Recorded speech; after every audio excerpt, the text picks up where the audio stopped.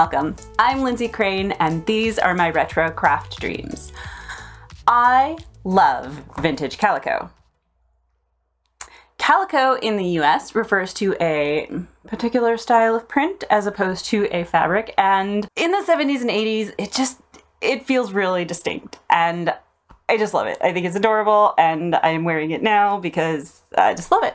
I also need a new purse, and it just so happens that I have kits for not one, but two different calico patchwork purses in my kit stash. And I thought it would be fun to make them both at the same time and see which one is better, see how their construction is different.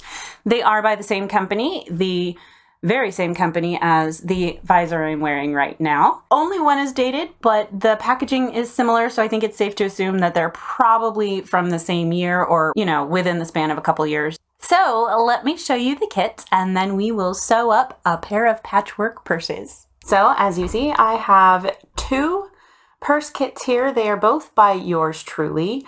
One of them is dated 1975, so the other one is probably as well. It might be in the paperwork inside. We are about to find out. So we have the patchwork purse kit and then the large puff purse. So let's start with this one. I think this one might be a little bit easier to start, but we're gonna make both. But I'll warm myself up on here and then we'll figure out how to do the puffs there. But we're gonna open them both today, right now, and see what's what, and then we'll decide, you know, which one's easier, which one I like better. We're just gonna look over everything and put my head on straight.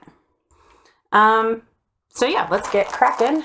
So we have some lovely and very wrinkled patchwork pieces with some beautiful little calicos. And here are the wooden bars. Oh, that is small. And then we've got some more rectangular pieces and some, oh, we've got this, what is that? More of a canvas kind of fabric. I'm blanking on what to call it. That's a very tiny bit. We've got some polka dot. So this must be the lining and the interfacing. Oh, it's faded. Well, at least it's the lining. Yeah, that's really faded. Okay, well, now I know that that can fade. All right, and then let's get this staple out. This must be the strap. This was the one that was 1975. I'm like reading a scroll here. So this is the pocket. This cute little faux patchwork stuff. It's so cute. I want more of it. Actually, might be more of it over there. The pieces for purse number one.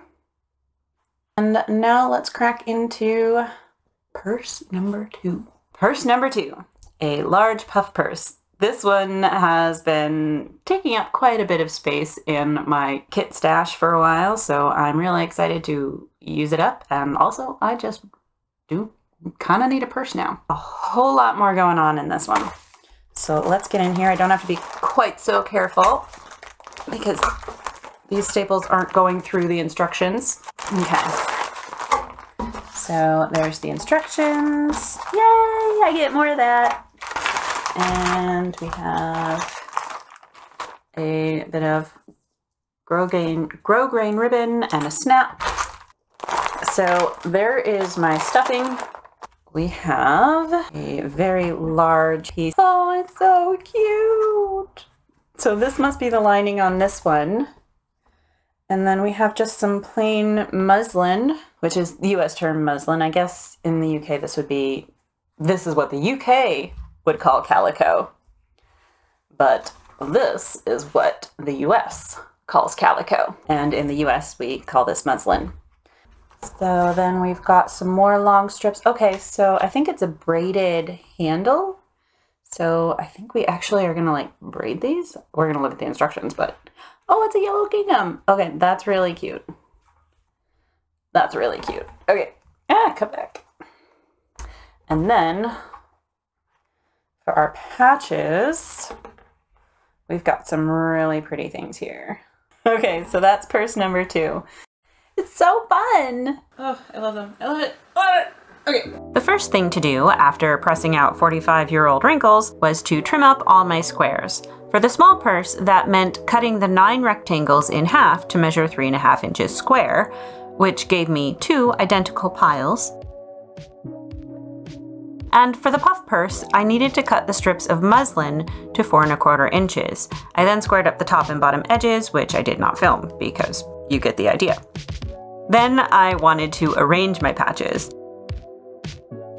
I wanted it to feel random and so was trying really hard not to overthink it. So I simply tried to space out the colors and balance the dark and light hues, as well as the scale of the print. Particularly on the puff purse where there were no repeated fabrics, and I wanted them to feel similar on each side.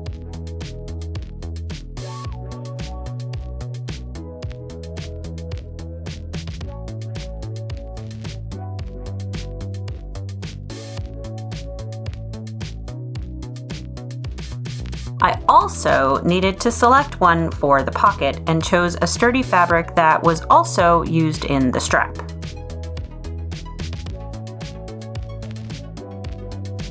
Once I had my arrangement, I made sure to film it not just for you, but so that I could reference it later on as things inevitably got messed up.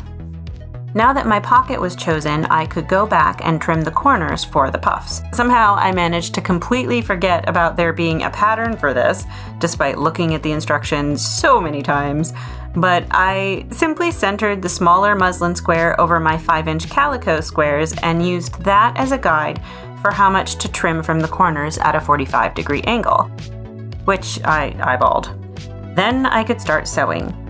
First, 2 pieces from each row, then the 3rd piece for each row.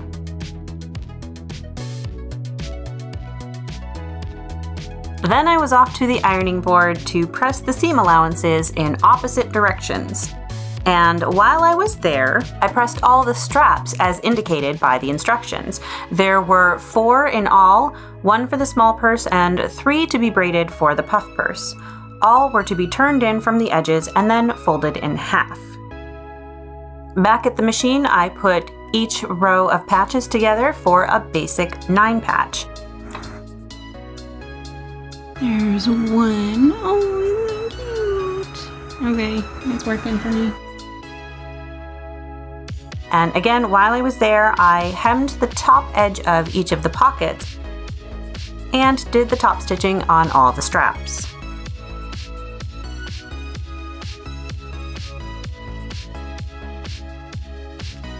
Four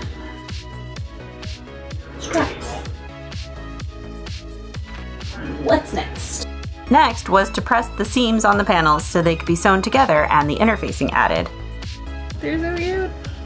I'm gonna love this so much. And to fold in the edges of the pockets so they could be stitched to the linings. I think if I put the pocket on that, it will help hide it a little bit.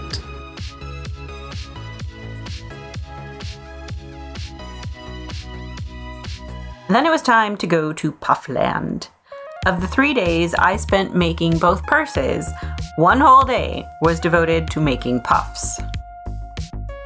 Everything about the puffs had me struggling. Pinning was very fiddly. The instructions were somewhat vague and only said to fold A to B, or essentially point to point on the angle I cut from the corner. And then it said stitch around 3 sides and you will catch the tuck on all 4 corners. I, being the overthinking person I am, got hung up trying to figure out how to lay that fold flat in a nice way and pin it in place. Goodness, this is fiddly and dumb. This can't be the right way.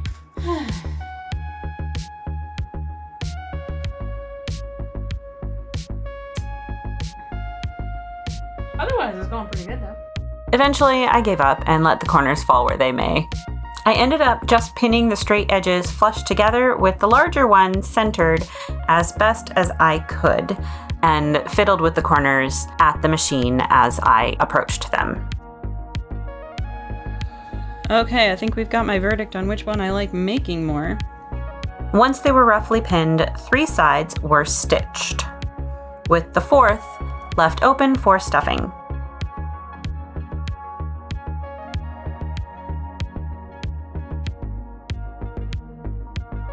And then I took a break from the puffs to work on the rod holder for the small purse.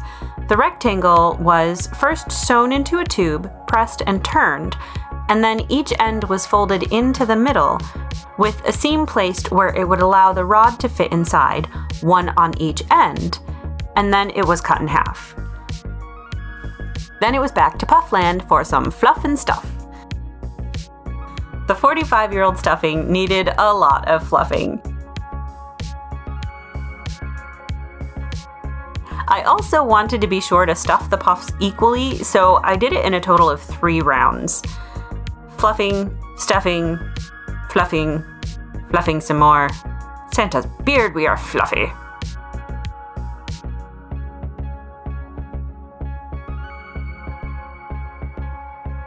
I was going to do some kind of trickety trick so that I wasn't sewing 2 stuffed puffs together at the same time, and I thought, okay, yep, here we go. Hello, buddy, and he's gone. Okay. All right, let's come over here. Sit, Ubu. So I was going to try to basically sew a row together, then stuff them, sew it shut, sew a row together, sew it to this one, then stuff them and sew it shut, and repeat here, and then I would have done the same to the other side, and then in theory, you know, I'd only have, I mean, I guess I'd still have the 2 seams to put together, but I can't sew the whole row and stuff it in the same way if they're like split up. Maybe what I can do is just do it, turn the patches sideways and do it this way, and then sew it to that, and then sew these together and sew it to that and stuff them, etc. Knowing how difficult it would be to sew 2 stuffed puffs together, I deviated from the instructions here, which would have had me close up all of my calico raviolis at once, and instead I unstuffed them again so that I could attach and restuff them row by row. Now I'll restuff these, and then I can sew up the top edges, and then I gotta unstuff the entire next row. Now I need to sew the bottom edge to this one.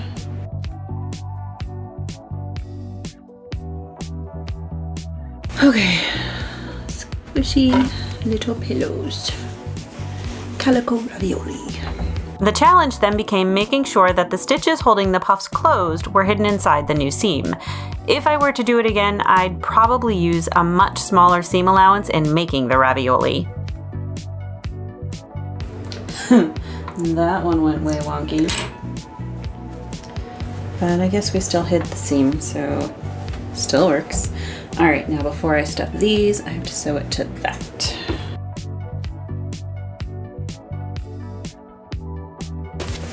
One side done. Taken out. Actually, that would be pretty comfy. So now this one needs to get joined over here. Nothing to do but to do it. Definitely ungainly.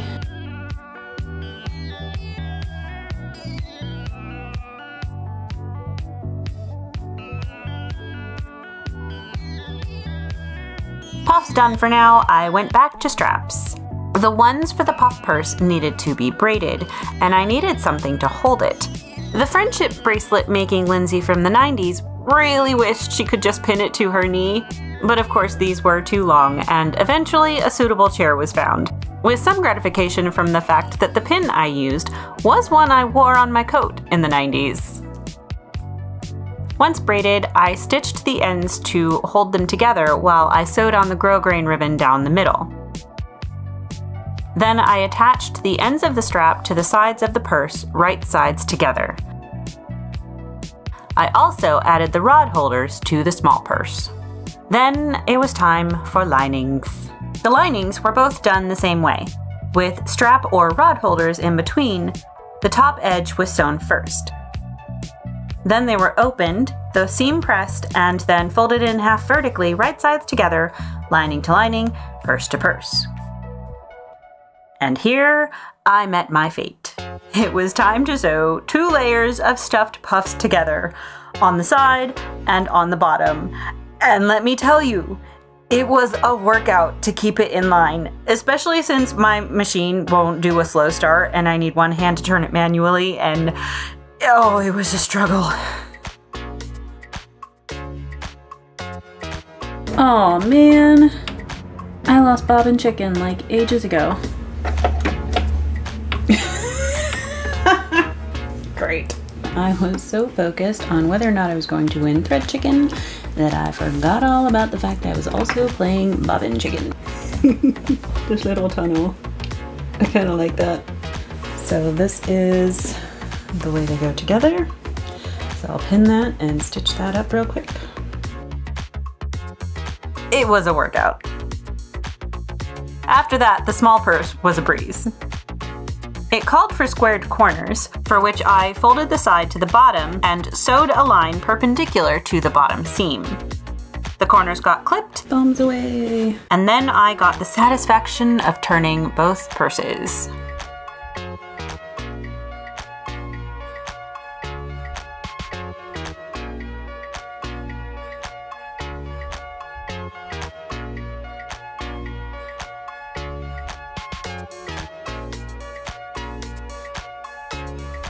The bottoms of both linings got turned in and pressed and just got top stitched shut.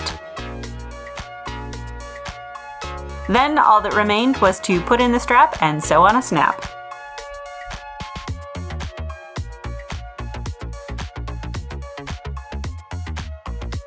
After some experimenting, I decided I did not like a knot in the small purse strap. So while I was putting the snap in the puff purse, I decided to add 2 snaps to close the strap of the small purse. I may alter this in the future, but I definitely prefer the braided strap. And with that, I have 2 adorable, amazing 70s patchwork purses. I love them so much. Don't you? Aren't they just so cute? They're so bright and colorful and just lovely, and I love them, and I'm really glad you joined me on this little purse making adventure. Tell me what you thought of these lovely patchwork purses. Of course, these are from kits, but they're really pretty basic. I hope you feel inspired to maybe make your own with some scraps that you might have at hand. If you haven't subscribed, feel free to do that now so that you can catch my future videos. I like to make all manner of 70s and 80s crafts, and I think it's a really fun ride. Thank you so much for watching. Happy crafting, and I'll see you next time. See, oops. As you see, I have a tiny table that I can't even fit my arms on. He found a box. I finally get the cat to join us, but all he does is make noise, and you still can't see him. Wow, it's literally just cut from a package. That's funny.